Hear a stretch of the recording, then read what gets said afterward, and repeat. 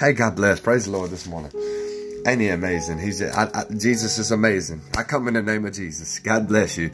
I hope you have a blessed and wonderful day.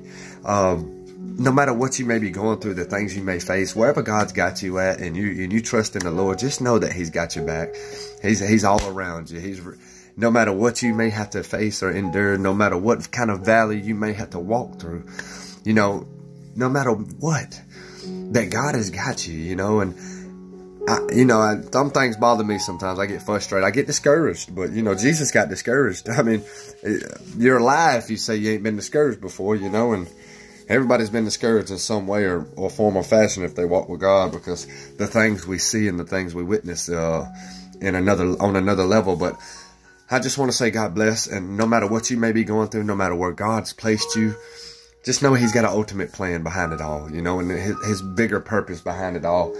And, the main goal is we're sealed with the Holy Spirit. God wants to protect our minds. He wants to protect our hearts. It's just, he has His own ultimate plan. His ways are higher than our ways. His thoughts are higher than our thoughts. He sealed us with the Holy Spirit. We have an inheritance in heaven that we're going to get to one day with a glorified body. And Paul talks about how we have a glorified body.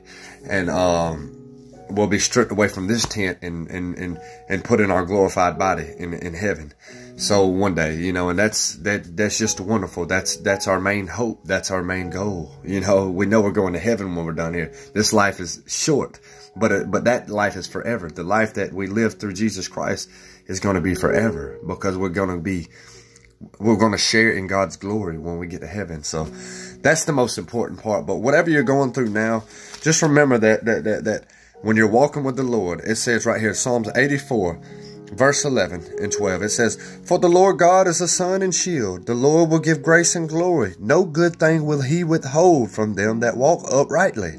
O Lord of hosts, blessed is the man that trusteth in Thee."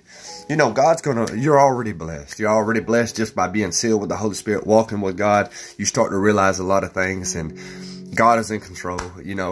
If He wants you to have something, He's going to give it to you. If He don't, you just trust Him, and He knows how to protect you. He's a good God, and He's got better plans for us, and He loves us very, very much. He's a good Father, and He's got a place for us when we leave here as well. But He also wants to He has a purpose for us here, plans for us here, and they continue to build up in different things He allows us to do for Him so we can be effective. He knows what's best for us and how to use us. God is in control. His ways are higher than our ways. Just trust Him today, and He is a shield and a protector to us. He gives grace and glory.